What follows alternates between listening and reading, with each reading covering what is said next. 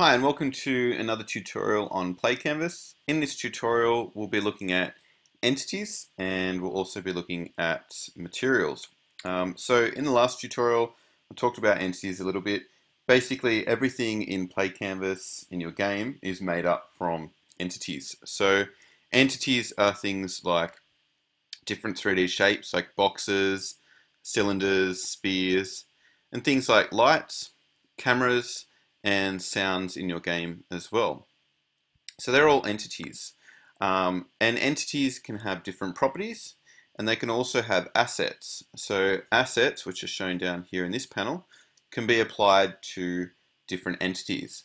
Assets include things like scripts with code that will control the game, control different entities, and things like materials as well. So you can give your assets, like you can give a box a color or a texture, so that those assets can be applied to different entities. And that's what we'll be doing in this tutorial. So firstly, what I want to do here is I've got an empty world here. I've got a new scene and it's untitled. So I'm going to click on the scene name there and I'm going to change it from untitled. I'm going to give it a name. I'll just call it level 1. Okay, so I've got a new scene here. It's called level 1. All right, and I wanted to give it a floor or a ground. So I'm going to make a ground that all of the objects, characters, different things in my world will be on the ground. So you could have a character walking on the ground. And I'm going to use a box to make the ground. So up here I'm going to click on Add Entity. I'm going to add a box entity. And the box, I'm going to stretch it out on the X and Z axes to make it nice and flat. So I could either do that by grabbing this blue handle and pulling that out, or the red handle and pulling that out to stretch this box out, or I could just go down to scale next to X. I can change that to a bigger number like 30, and Z I can make that a bigger number as well. Change that to 30. So now it's just a flat ground. Okay, I'll just zoom out by scrolling out and we can see the box there is a nice flat ground now. Okay, and so that's going to become the ground of this world. What I also need to do is I need to move the camera. So at the moment the camera is in the middle of the scene.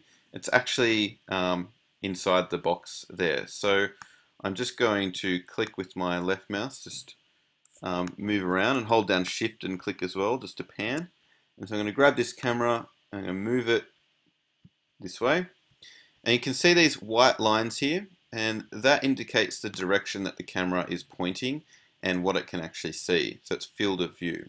So the camera's here and it's pointing over this way, and so it's going to see all of this area here.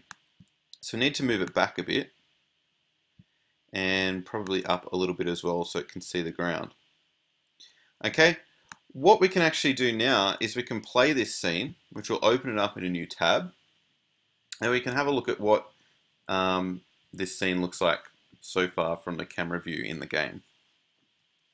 Alright, so that's what it looks like. So we can see the ground here. We can't see all of it, but we can see the ground here and then just the rest of the empty world behind it.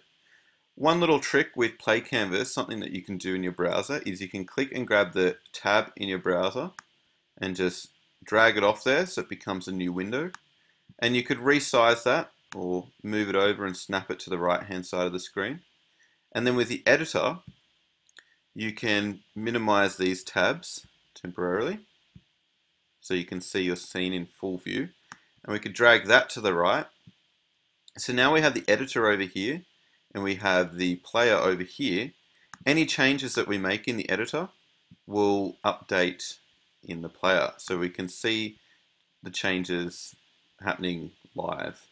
So if I drag this rectangle or this box up, you can see it moves up in the scene as well.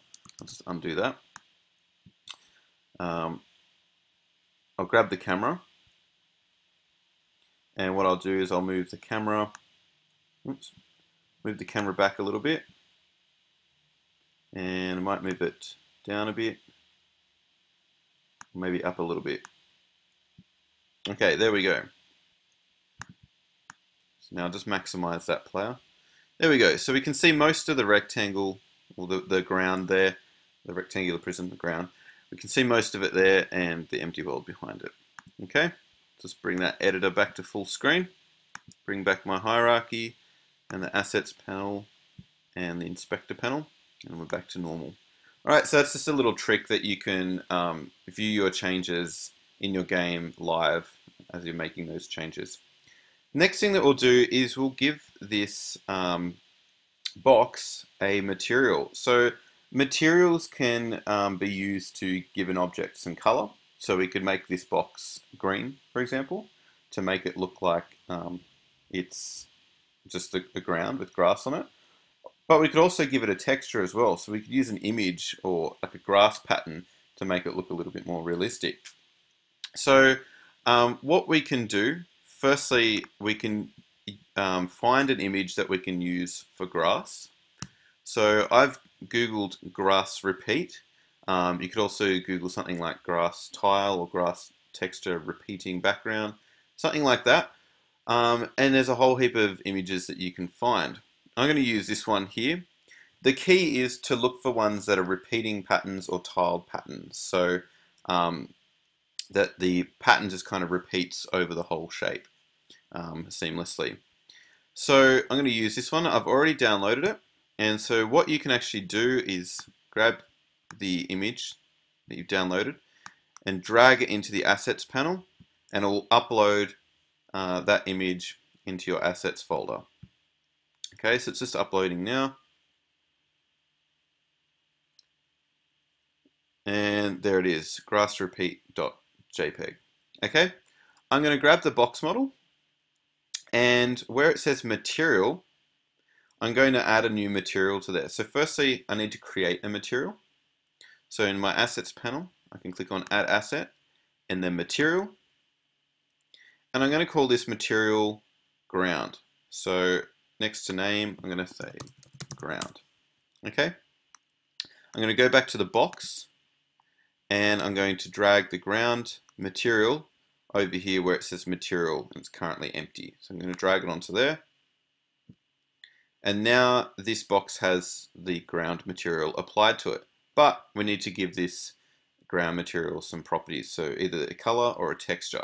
All right. If we click on the ground material and scroll down, click on diffuse, and there's lots of other different properties there that we can work with. We can change how shiny it is or how bumpy it is, but I'm going to click on diffuse. Now you can either give it a color, so I could click on the color there and I could grab a green color, and now we can see that the material is green, but it's also been applied to this entity, the box, as well. So now that's green. Now we've got a green ground there, that's fine. But what we could do instead is apply a texture to it, this one here. So I'm going to click on the ground material, I'm going to go to diffuse, and this box here is where I'm going to drag this image. I'm going to click and drag that grass repeat image onto there. And actually, I need to, yep, that's worked. So now if we zoom in, you can see that it changed. It just took a few seconds to update, but there we go. All right, so we've got a grass pattern there on the ground. Okay, and you could do the same with like a rocky pattern if you wanted to have rocks there, or if you wanted to have water, you could use different textures there for that as well. So we've got a ground here, it's got a grass texture applied to it, which looks okay. Could probably use a higher quality image, but there you go. All right, now what we could also do is select the camera, and we could change the background of the camera. Where it says clear color, we could pick something like black. And we won't actually see it here in the editor, but if we go and play this scene, we should have a ground that it has grass on it, and we should have a black background. Later on in one of the next tutorials, we'll look at how to have a sky background with sun, and we'll look at how to add lighting as well to the scene. But that's what we've got so far, and that's all that we'll do for this tutorial. Thanks for watching.